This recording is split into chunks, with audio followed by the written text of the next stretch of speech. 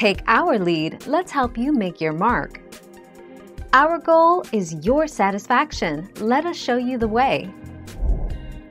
A check engine light that flashes 10 times when you turn on the ignition simply means that the ECM has not run its emission OBD monitors. It is not really a code.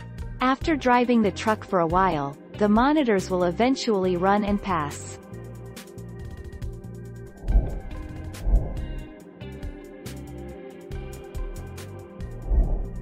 Take our lead. Oxygen sensor. A faulty oxygen sensor will return a check engine warning every time. In fact, it's one of the most common reasons why a check engine light comes on while you're driving your automobile.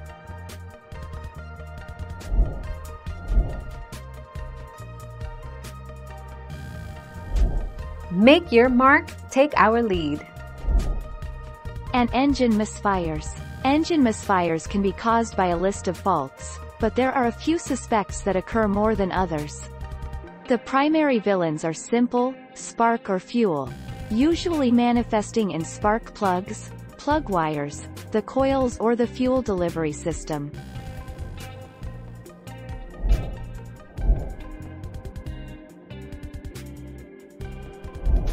Let's help you make your mark.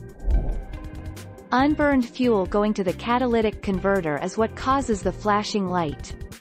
This usually comes from misfires. You may want to check for a leaking injector that might be flooding a cylinder when the engine is off.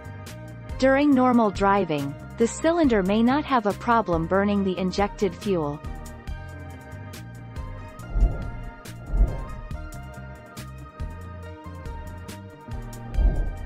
Take our lead.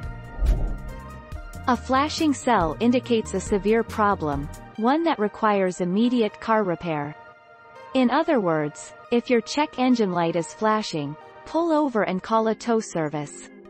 Ultimately, an engine misfire is the most common cause of a flashing cell.